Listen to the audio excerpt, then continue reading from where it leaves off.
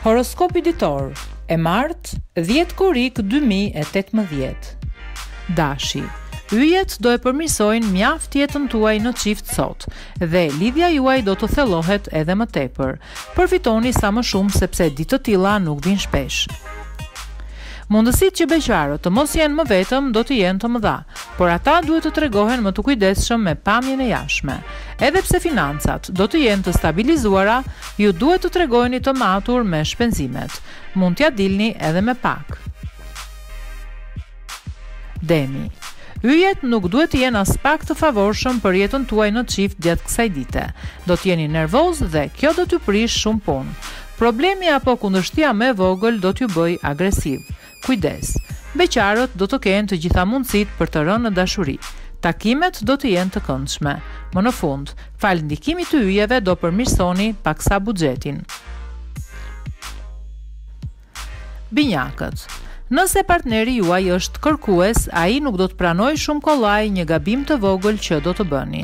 Tregoni të kujdesshëm dhe mësoni të kërkoni falje. Nëse keni patur probleme, do të mund t'i sqaroni. Për beqarët nuk pritet të ndodhë ndonjë gjë e re. Dilni me miqt. Financat nuk do të jenë shumë të mbrojtura, kështu që mund të keni edhe vështirësi. Menaxhojeni me kujdes buxhetin tuaj. Gaforja, dita e sotme nuk do të jetë ideale për jetën sentimentale të çifteve. Do të keni vështirësi në komunikim, rutinë dhe melankoli. Për beqarët, çështjet e dashurisë do të marrin një rëndësi shumë të madhe. Nëse gjeni personin që ju përshtatet, mos keni frikë të filloni një angazhim serioz. Për planin financiar do të jetë ditë me shumë fat. Diplomacia dhe maturia juaj kohët e fundit do t'ju japë rezultatet e veta. Luani, është mirë të mendoni të bëni diçka ndryshe sot në jetën tuaj sentimentale në mënyrë që rutina mos t'ju pushtojë. Zhvilloni fantazin. Për beqarët mund të lindë një histori shumë e bukur dashurie. Jeta juaj ka mundësi të marrë një kthes tjetër, por edhe më të mirë se më parë. Reflektoni mirë përpara se të hidhni çdo hap në planin financiar, sepse situata nuk është e përshtatshme. Vizhëresha,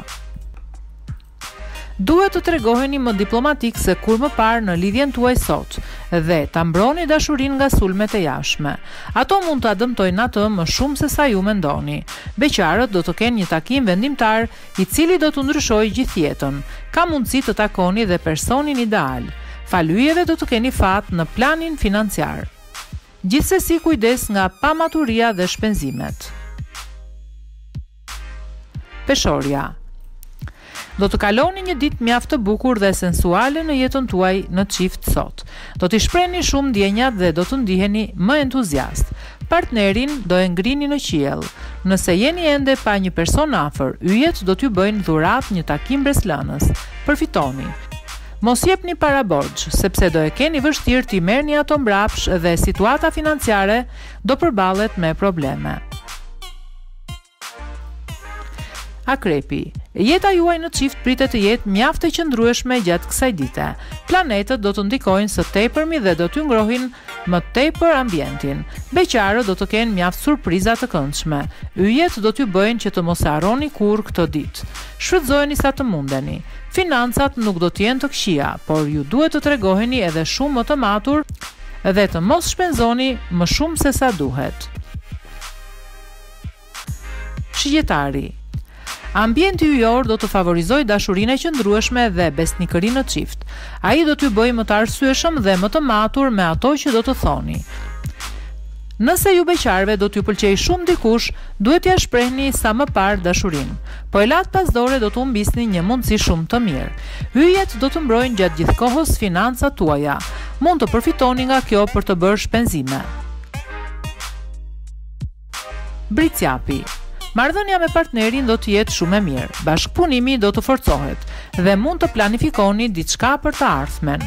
Nëse jeni beqar, duhet të bëni kujdes. Ndonjëherë, pasioni dhe dëshira për të krijuar një lidhje mund t'ju verbojë dhe mund t'ju çojë në rrugë të gabuar. Shpenzimet për shkak të disa nevojave që keni do të rriten. Menaxhojeni me kujdes situatën. Ujori, falmbrojtja së yjeve do të mbizotrojë harmonia në jetën tuaj në çift. Ju do të mundoheni të ndërtoni një klimë të ngrohtë dhe do të hidhni themelet e një lidhje afatgjatë. Beqarët duhet ta lënë pas krahëve turpin sepse vetëm në këtë mënyrë do të gjejnë personin që ata kërkojnë. Tregoni të matur me financat dhe mos bëni investime të mëdha. Prisni edhe pak sa të stabilizohet situata. Peshqit. Ju që jeni në çift do i kushtoni më tepër rëndësi jetës intime, pasi kishit kohë që e kishit lënë pas dore. Do bëni shumë mirë sepse kjo do e përforcojë më tepër lidhjen dhe do të ndiheni më afër njëri tjetrit. Beqarët do të kenë takime, por nuk duhet të abuzojnë me aftësinë joshse. Nëse keni shpenzuar më shumë se duhet kohët e fundit, mund të përballeni me një situatë as pak të favorshme.